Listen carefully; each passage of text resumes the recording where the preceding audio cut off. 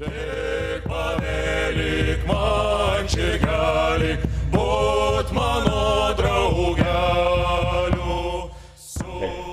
organizers, first of all, and then I should say that my name is Søren, and I'm sharing the podium with my colleague Michael Nice from the University of Uppsala, and unfortunately I'm not sharing the podium with our third co-author, Sarah Kraft from Aarhus University, but she is very much part of the study that we're going to present. The paper that we'll be presenting is in fact a direct response to the call for today's session to examine the particularly late or early phases of some of the classical urban sites that have been significant in our understanding of various phases of urbanization in Europe.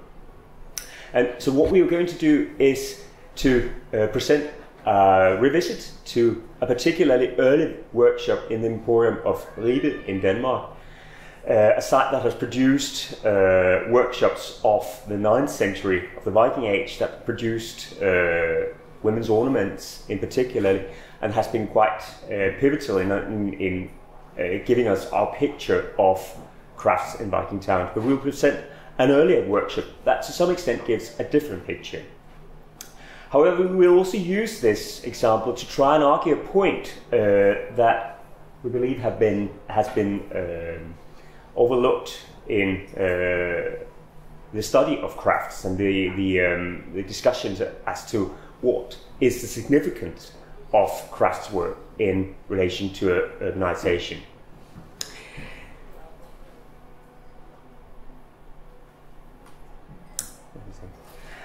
When we talk about crafts and urbanization, we're dealing with a very well established, very old relationship. If we go back to Gordon Childs' definition of urbanism in his paper on the urban revolution, specialized craftsmen are some of the key actors in the transition to an urban economy, and you can even sense, I think, that Child sees the craft person as one of the actors that not only comes into his own with urbanization, but to some extent urbanization is an answer to the predicament of craft people. Despite this, crafts have had a strangely withdrawn role in the discussion of the early medieval emporia through much of the period of the 20th century. And the reason was partly because of the way that emporia were conceived of literally before they were excavated. We knew about these sites, maritime sites, from written sources, and some of the early conceptions of sites like Ribe or Ribe that were excavated in the late 19th and the early 20th century was that they were transit points for long-distance trade. And combined with the fact that there was at that time a rather weak archaeological evidence for the settlement areas of those sites as opposed to the burial sites, that meant that researchers could legitimately assume that craft was something that occurred. It was expected to occur because in a site with much trade, which would seem to be the defining aspect of these sites, of course there would be individuals taking the opportunity to market items they had produced. But this was not seen as something that was central to the economy of those sites.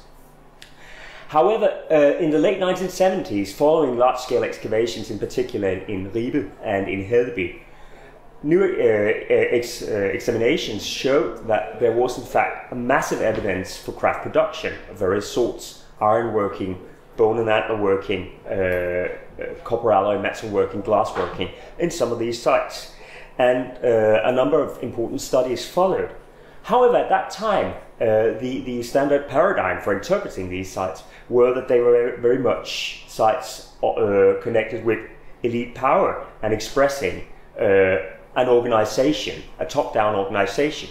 And partly for that reason, partly I think because people adhere to the old pattern of seeing the craftspeople as something incidental. The dominant interpretations were that the craftspeople were either practicing in these places because they were told to do so by their lords, or because they were itinerants that traveled around from various markets and would happen in this place, then in another place. It's only quite recently that people have turned to see the craftspeople as genuine urban actors in these sites. This has come after some renewed excavations in the 1990s in Birka, in Ribe, in Ribe, and in Kaupang that have changed, I think, our perception of the Scandinavian emporia to the effect that these are now seen as more permanent places with a permanent population that included highly specialized craftspeople. However, the paradigm for analyzing that, and what has been sort of the main line in the interpretation of crafts, has been to see these people as individual practitioners that practiced a craft that delivered ready products to consumers. And that has gone fine if you were thinking about something like hair combs or brooches that could be purchased and used readily on the clothes that you were wearing before, which were exactly the kind of things that have been seen in the 9th century layers. However, we have been wondering in this question, in this model, what happened to the practical logic of crafts. We've seen craftsmen in relation to their raw materials, we've seen in relation to their customers, but how about the actual activities that craftsmen pursued? Many of the products that craftspeople in the early Middle Ages would produce were not a product of one craftsperson, but the result of several specialized workers interacting. If you think even about a simple piece of dress, that would combine the efforts of obviously textile workers, but also blacksmiths and leather workers and fine metal smiths. A piece of garment would not be complete without the interaction of these. The blacksmith in particular is crucial because the blacksmith would produce the tools for every other craftsman. If you look at something even more complicated, like a piece of horse harness or a saddle, that also includes specialized part products from a number of craftspeople. You can't go to a blacksmith or a copper alloy metal worker and get a complete set of what you need for a saddle and horse harness. You need several highly specialized craftsmen to interact. So the question that this puts us with is, would this interaction of the crafts be potentially a bottom-up incentive to urbanize? Could it be that some of what we see as urban about the urban emporia, these places where particular advanced crafts are united in one place instead of being just dispersed in various places, could that be in part due to the craftsmen's need to collaborate with a number of specialists across the place? So we went to one previously excavated site that Sarah Croix has recently done a re-examination of, and in that site we have investigated the finds from an early 8th or early mid 8th century workshop.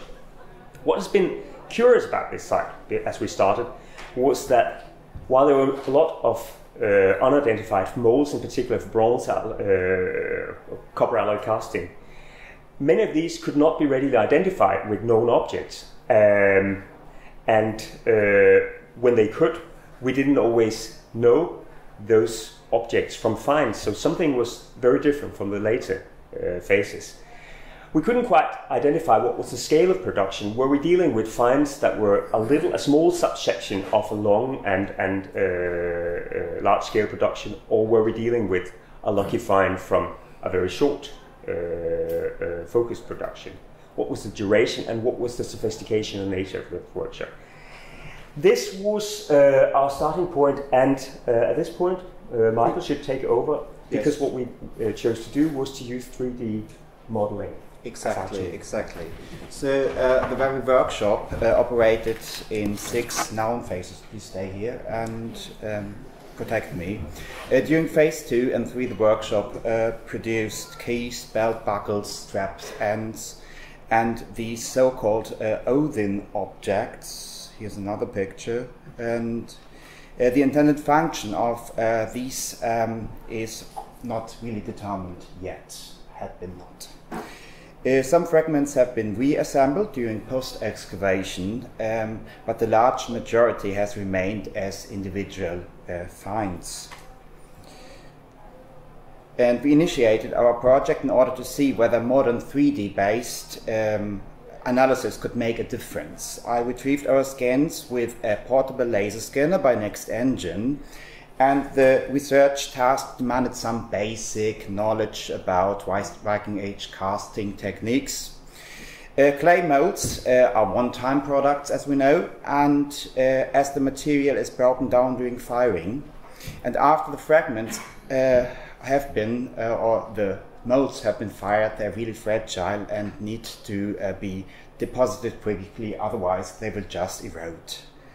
It seems likely that the Odin mold, in lack of a better term, that they were plantified by the imprint methods. Here the finesmith just presses a master model into clay, into a lump of clay, and the imprint method usually results in varying thicknesses in these different pieces of clay.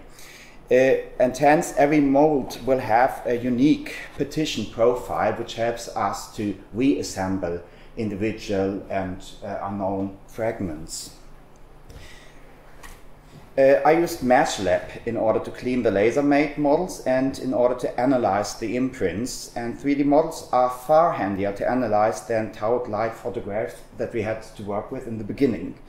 And MeshLab is a 3D software that allows us to illuminate, of course, any model from any given direction, and thus we can detect unknown shapes, we can associate solitary fragments, we can also revise unmotivated association done by earlier research generations. And it makes it also possible to actually split up and to reassemble mold fragments that have been glued for good in real life. Previously, we knew of 16 mold fragments that come from designated Odin objects. And thanks to 3D laser scanning, 5 new have been identified. So as a result, the number of surviving molds we could reconstruct has risen to 7 or 8, a little bit depending on. And besides that, we were also able to reassemble a key that I should have shown you before. Here's the key. And a remarkable result of our 3D-based endeavors was our newly acquired ability to associate fragments from different contexts and different phases. And this has some important implications for our understanding for the time frame in which this very workshop operated. In fact, it seems very likely that we are dealing with a single specialized workshop that produced a wide range of objects, and our finding had already been somewhat anticipated, I must admit, but in fact the deposition pattern, as you can see it, it verifies it for sure, I think. And it seems to be actually that all these fragments were discarded during one episode. And this conclusion in turn is a bit provoking, as traditional knowledge about this site would be that everything happened in a time span of 40 years. And so we're suddenly down to one event. So to summarize the whole thing, 3D laser scanning and analysis helped us to identify new artifacts, to make new mold associations, to establish that the production was rather small-scaled and short-lived, and yes, maybe, just maybe also, it helped us to understand what these objects actually were used for. So having, and I say painstakingly, puzzled together an entire virtual model by recycling different parts from different mold fragments, I was able to simulate a virtual cast, as you can see. And this actually gave us a surprise, because this little thing is quite thick and it would withstand actually yes, a certain amount of force. And putting all pieces together of this Odin puzzles, we felt a little bit on the wild side and wanted to contribute with a new hypothesis, what this actually could be. And our suggested reconstruction builds on the fact that we also found 2 nice buckles and a beautiful strap end at the same side. So take it as it is. A bride naturally demands handicraft, expertise that is usually not provided by a solitary fine smith, as we all know, and this brings us back to the beginning of Søren's paper.